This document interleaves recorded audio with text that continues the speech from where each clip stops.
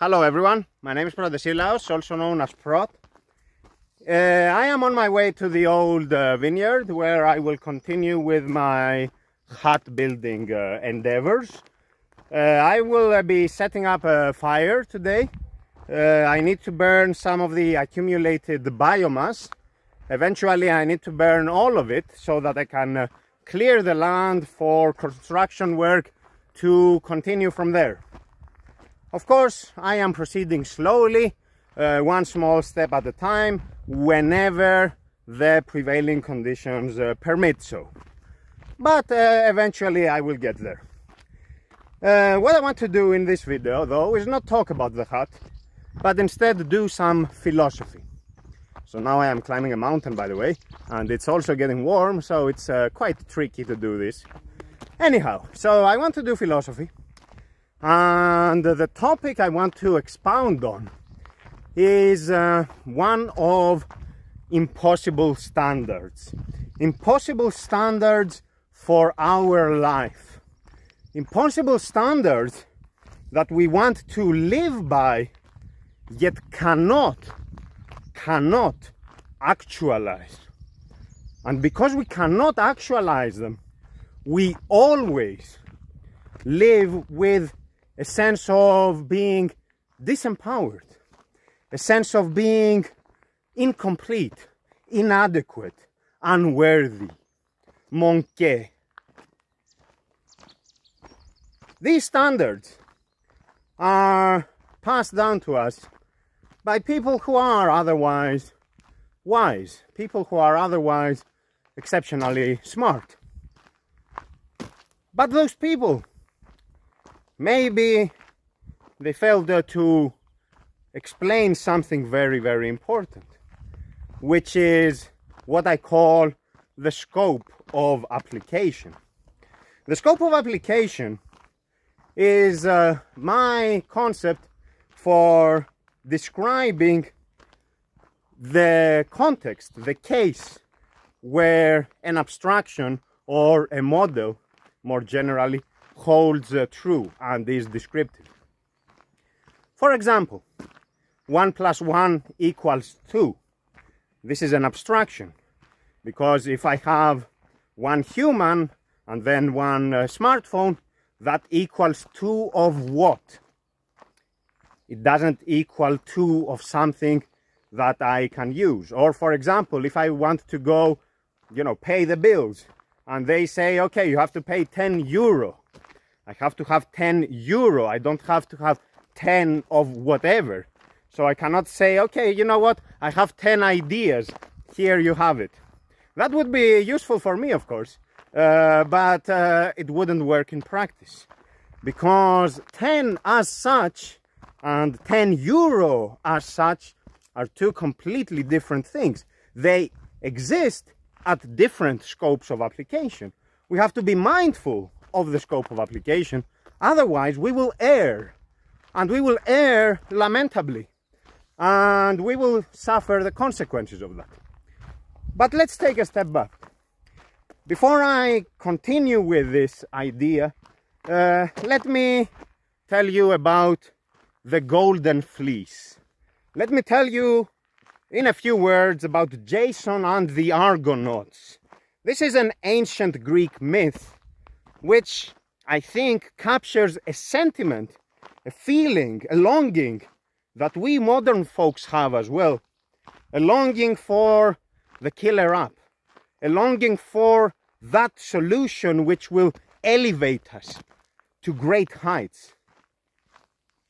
Jason and the crew and the Argonauts venture on an open-ended quest to find and to bring back home the golden fleece. The golden fleece is basically the promise of a better life. It's basically the promise of something that would otherwise be unattainable for those heroes. So they expect to have a good life as a result of this adventure. Instead, what happens is that they are met with misfortune, with loss, with tragedy, with great suffering. The story ends with the wife of Jason killing her children, and Jason himself asking the god Zeus to take away his life because his life was not worth living anymore. It was too burdensome. The pain was excruciating. It was simply too much for him. So you have the Argonauts in this quest for something that is supposed to be great, something that will give them everything their heart desires. Yet this something, this quest, this longing is their undoing. This longing is what kills them. In the case of Jason, literally. And in other cases also metaphorically, it kills them inside. We have this in our everyday life. We know about the golden fleece. We all know about it. We all know about it when we discount or underappreciate what we have, whether it is a tool or another person. And we say, oh no, this is not good enough for me. I want something, you know, much better. I want the greatest of the greatest, and I will not compromise on this, and I will not have anything less than that. So you let go of what you have and you search your golden fleece. And maybe you will be lucky and you will find it. But what most often is the case is that you will not find it. And you will meet the fate of Jason, metaphorically at least. I get this specifically, this golden fleece example, with Emacs. Emacs, in case you don't know, in case you haven't followed my other content, Emacs is an advanced program. It looks like a text editor, it works like a text editor, but fundamentally it is a programmable text editor, let's call it like this. It is a programmable computing environment that you can do great things with it. The difficulty with Emacs is that to unleash its power, you have to invest time to learn how it works. You have to work the Emacs way for you to reach its potential. Because if you come here, if you go into Emacs with biases, with prejudices, expecting for it to behave the way everything else behaves, well, you won't have a nice experience, and then you will go on some forum and complain about how difficult this thing is. Which is difficult, but because you didn't give it a fair chance. Anyway, the thing is that the golden fleece I get is that we have this idea like, okay, I want to switch to Emacs because Emacs itself will elevate my productivity, because now I can use, for example, org mode or Magit or whatever. This is partially true. Emacs has some what we would call killer apps, some applications that are really great when you get to use them and when you understand what they are doing, and you organize your workflow based on them. But they are not magic. You still have to put in the effort. You still have to know what you are doing. If you are opportunistic about it, it simply won't work. They won't read your mind. They won't understand what it is that you are trying to do. And more importantly, even if they could read your mind, you would have to have a clear mind. You would have to have a clear understanding of what it is that you want to do, which is not as easy as it sounds. Oftentimes we have desires that we have not elucidated, that we have not clarified, and we have a faint notion of what it is that we want, but this faint notion has not yet been rendered concrete, has not been made clear. So even if you had somehow Emacs reading your mind, it still would read something that is incomplete. So the golden fleece, as it is expressed when I see it, is along the lines of, should I use this or should I use that to be productive? And it is presented in those general terms. And the answer is, well, garbage in, garbage out. If you don't know what you are asking exactly, if you don't know what you are wishing for, you won't get what you are wishing for. It's that simple. You might get it out of sheer luck, but not because it was what was your original plan. It wasn't something that you actually achieved. It was something that simply came and found you. For example, I have this package for Emacs called denote. Denote implements a file naming scheme, which is not a program per se, it's an idea. So you can follow the file naming scheme without any program, which is what I was doing before. Part of what denote does is to create notes using that file naming scheme. So it's a very low-tech, as it were, approach to writing notes and storing your knowledge and then linking between your notes and so on. So I have these questions from time to time, like, should I use denote? Should I use org-rom, which is an excellent package in the Emacs ecosystem? Should I use org-rom? Should I use a third party, another application outside of Emacs? Because I want to be super productive and I want this to work for me for the future. And again, the answer is, you are simply not phrasing the question properly. You are an outsider, you have not done any work, and you are thinking about how productive you will be 10 years from now. This is immaterial, because you cannot develop the right intuitions for as long as you are an outsider, because you are not actually working with the thing to see what its strengths are, what its weaknesses are, what it actually does for you, what it misses, in your opinion. Without those specific details, you cannot really say anything that is meaningful. So your quest for the golden fleece will end in your ruin metaphorically. I don't say that you will have any great suffering, any great loss, but you will be, for example, unproductive. And not only you will be unproductive in general, you will also feel bad about yourself, because you will say, oh look, the years go by and I am not actually doing stuff. I'm not actually doing anything. Why is that?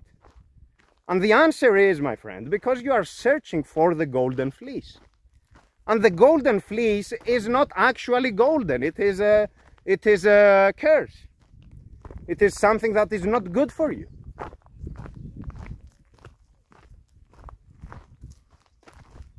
We have to be able, just a second, because there is mud here.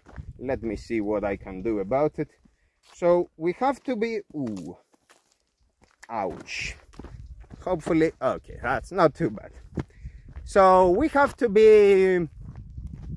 see the myths, to see the ancient myths, to be able to see what the morale of the story is. Of course, there are lots of embellishments and lots of other details of the story that we can safely omit from our understanding of the myth, because fundamentally we don't care about the myth per se. We care about the teachings. We care about what we can learn today. This is not just a story for entertainment, even though that is valuable as well, but this is a story that has some didactic value, something that we can make use of in present time. So we have to be mindful of that. Let me then return to what I was saying about impossible standards. Because impossible standards are a bit like the golden fleece. Oh, a car is coming, so hopefully they will not interrupt me. Maybe I can take a detour. I don't know where they are going, so maybe I will take a detour towards where they are going. So anyway, let me keep going straight and let's not worry about it. Anyway, the impossible standards are a bit like the golden fleece, in the sense that we have them and we aspire towards those standards, but because we don't have a sense of the scope of application, we cannot actually implement them in our life. And because we cannot actually implement them, we feel bad about it. We feel bad and we say, okay, look, I am simply not good enough. Let me give you a concrete example. You may have watched some of my previous videos where I comment on the book Tao Te Ching by the ancient Chinese philosopher Lao Tzu. Lao Tzu talks about sages. This is a key word in the book. And he says stuff like sages are indifferent. And sages, you know, decide in this or that way, and they govern in this or that way by not acting and that sort of thing. The way Lao Tzu uses the term sages is as a proxy for Tao, for this abstract concept which stands for being. So Tao is all that is, but it is so abstract that it doesn't have a way of being, as I have explained. I don't want to go into the technicalities right now. The point is that the way Lao Tzu uses the concept of sages, it cannot apply to human beings, because human beings cannot be the Tao. Human beings cannot be the Tao because human beings exist in some way, exist in a very specific way that is outside their control. To be like the Tao, you must not exist in a certain way, you must simply exist. But then you are no longer human. Specifically, we have this idea that you should treat everybody, everything equally. So you should be indifferent, you should have no preference whatsoever. If you take this literally, this is absolutely impossible. So the car is coming through this way? No, they are going that way. Great. So if you take it literally, oh, there's a stray dog as well. What is happening here? Oh, the car is coming this way after all. And there is some more mud here. So let's see what is happening. Sorry about this, folks. This is what happens with videos that are impromptu. Let's wait for it to pass. Let's wait for them. Okay, they are slow as well, so basically they are just delaying my point. But what we have to do, we have to wait. Ow, I scratched myself. So we have to wait, we have to be patient. Oh my goodness, I am faster on foot than they are with the car. What is happening? Okay, I will say the point and then whatever. So Lao Tzu makes this statement like sages are indifferent to everything because the Tao is indifferent, you know. And the thing is, okay, so you are indifferent towards everything, okay? So do you eat? Because your nature as a human being conditions you in this state where you have to seek food, you have to eat. It's not a matter of choice. Because if you don't eat, you are simply dead. Now you say, okay, I can choose to die. But then, of course, what's the wisdom in that? Just go die and tell us how it was. What was the wise thing about it? And even then, you don't have the choice again. Even then, you don't have the choice of whether you can choose to eat or not, because that is secondary to the fact that your human condition involves eating, involves the consumption of food. Whether you actually consume it, that is secondary. The mechanism is there from before. So you cannot be indifferent, because that is simply impossible. For you to be indifferent, you will have to not be a human. You will have to be something else. What that is irrelevant. But you will not be what you now are. So if you are following the precept without qualifying it, if you are following it like that, and if you say, okay, I have to be indifferent, you know, everything that happens in my life, I will have to just accept it. I won't have opinions, I won't have desires, I won't have anything. And therein lies wisdom. And therein lies no wisdom whatsoever. Therein lies the golden fleece, which is your demise. The reason it is your demise is that you will be tolerating the intolerable. You will be accepting something that you should not be accepting.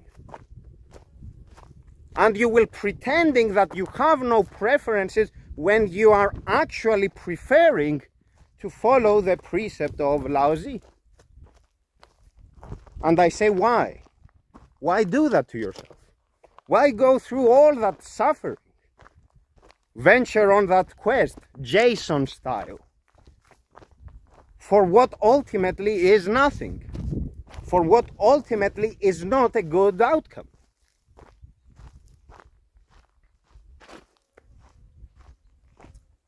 As human beings, we have many facets to our presence. We have many facets to our actuality. We understand, for example, beauty. We see nature, we can sing, we can make love. So we understand that. But we also understand, for example, war. We understand what rage means. We understand what conflict is, what it means to struggle for survival. We understand harmony, we understand discord. We understand all those different facets of our condition, of our being. And we know that they are all there. And we know that we cannot avoid them completely from the human condition, because they are not part of our choice. They are predetermined. They are there before volition comes into play. The capacity is there from before. So I say, why have an ideal that is not actually about humans? Why have an ideal that is about gods? If you replace the word sages with God, then everything makes sense in Lao Tzu's precept. God has no preference, fine. God can do this, God can do that, fine. God is omniscient and thus will not be biased. But I am not omniscient. So I will be biased by virtue of being ignorant. I will be biased because my partial knowledge shows me something and obscures something else. So there is value judgment in that. There is belief in that. There is the hope that what I am doing is correct, but I don't actually know. So why have an ideal? Why have a standard about what God does? I don't care. I'm not God. I need a standard for me. I need a standard for the human condition. I need a standard that understands the multifacetedness of the human condition, that understands the fact that I can appreciate beauty and wisdom and discord and struggle and all those things that we know about in our life. We all know about them. These are not just concepts that some philosopher comes up with and we have to, you know, go out of our way to understand them. Everybody understands those concepts. They are part of the human condition. If we are having an impossible standard, then we are simply setting up ourselves for failure. Setting ourselves up for failure. We are simply holding a standard that is not guiding us to where we should be going. It's again the golden fleece. It's again this desire, this longing to elevate ourselves, to exalt ourselves in ways that are otherwise not feasible. And yet this longing, when it is not couched in terms of practical reason, in terms of practicality, is leading to our undoing. Why do I mention the multifacetedness of the human condition? I do it because I have learned through trial and error to appreciate what the ancient Delphic maxims say. The ancient Delphic maxims are three. One is to know yourself. To know yourself, you cannot know yourself in abstract because you do not have a standalone presence. To know yourself, you have to be in the world, mindful of what is happening around you, dubitative, inquisitive, to understand what your surroundings are, to understand what your place is, to compare yourself with others. It is how yourself is substantiated. It's not something that can be understood independent of the case that informs, frames, conditions, or otherwise determines it. So know yourself is the first maxim. Know yourself, so learn about yourself by learning about the world. The second maxim is nothing in excess. So when you do things, don't go to extremes. Don't be an extremist. Try to find the midpoint. Move towards the midpoint, the middle way between the extremes. Because even if something is good for you, for example, water. Water is good for us, okay? We need water to survive. But if we drink too much water, if you drink something ridiculous, like, I don't know, 20 liters per day, that is harmful. That is bad for you. Same with vinegar. If you have like a little bit of it in your salad, that makes for a good salad. If you add a liter of it, well, that will kill you. I don't know. But it's definitely not good for you. Same for everything. So this is something we know through trial and error in our life, to try to avoid the extremes.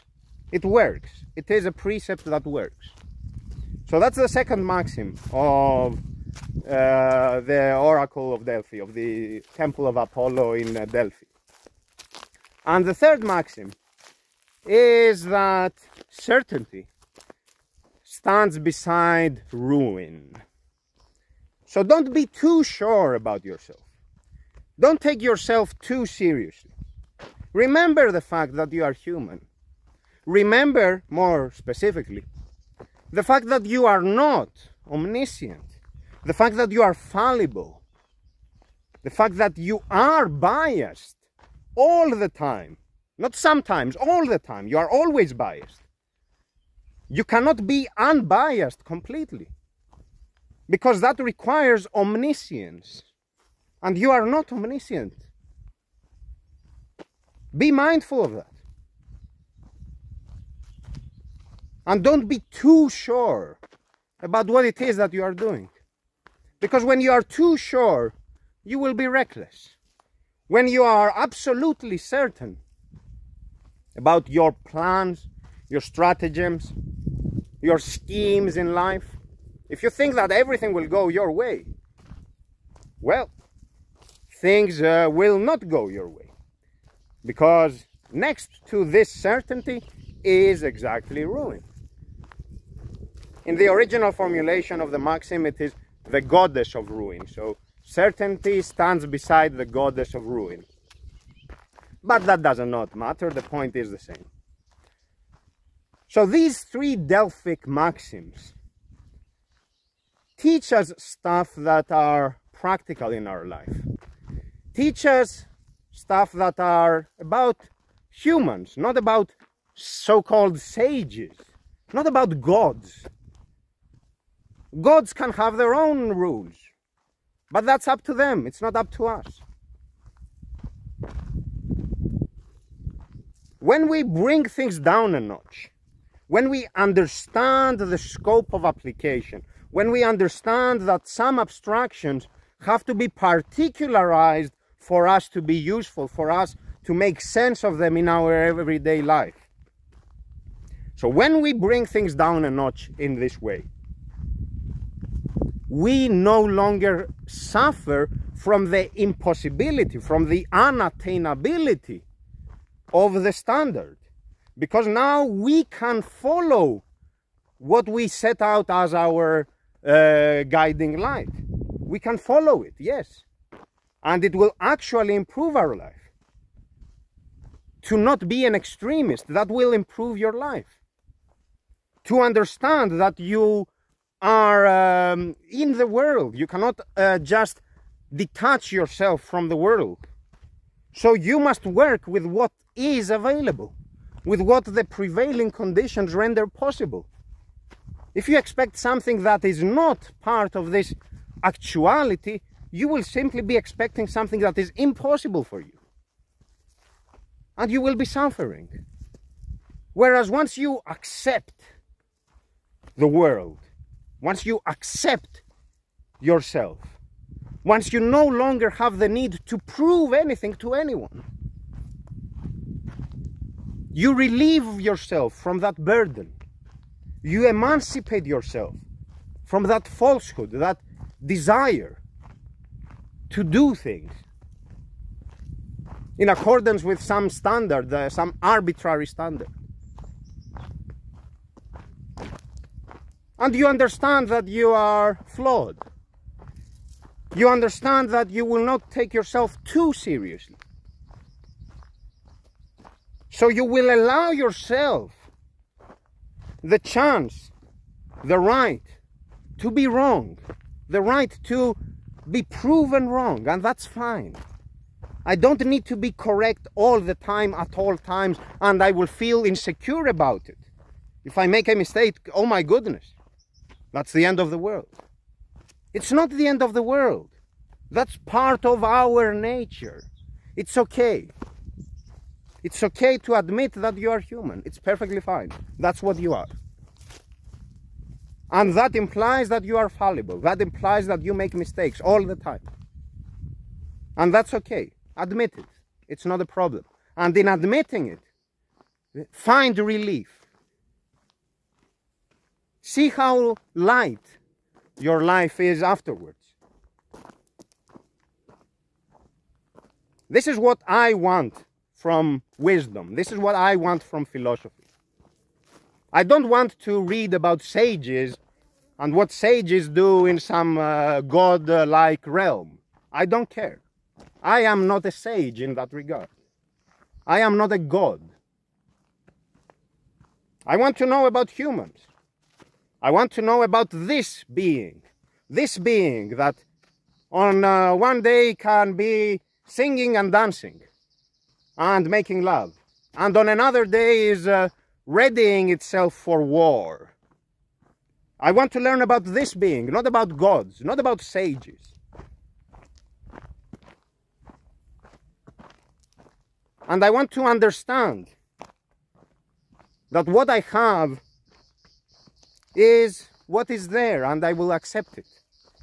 And I will not search in my life at all times for the golden fleece, that which will elevate me to some lofty heights. It will elevate me and then I can come down crashing. I don't actually want that.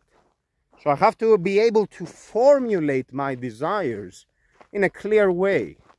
And usually this means to not ask for too much, not expect too much. Don't think that you are too good, because you are not. Lower the standards.